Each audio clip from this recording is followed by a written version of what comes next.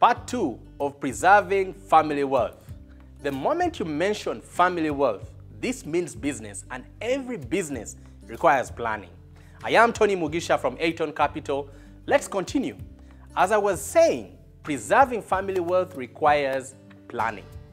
Most people think in 5 years periods, others 10 years, but let me break it down. For family wealth preservation, planning in the short term is 25 years. Long term is 50 years and above. Very few people think along these lines. And for family wealth preservation to happen, all the three arms need to be working together. That's to say, human capital, intellectual capital, and financial capital. In detail, human capital is people in the family. This can be nuclear or extended family.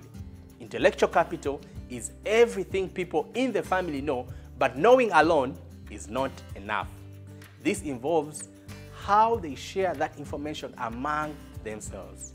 I am sure you have noticed that in certain families, if not most, there's this thing called gossip, where instead of concentrating on a certain family member's intellect, skill, or professional knowledge they carry, other family members are talking about something that doesn't help the family business at all.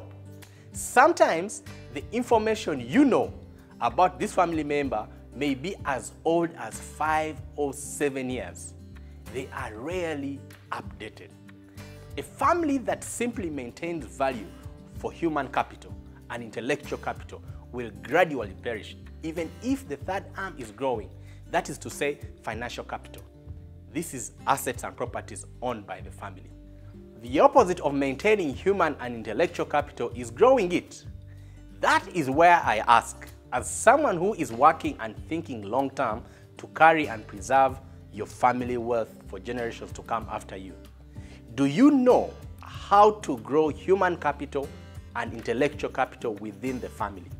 In part 3 for this series, I explain that in detail. I am Tony Mugisha from Aton Capital. Hope to see you in part 3.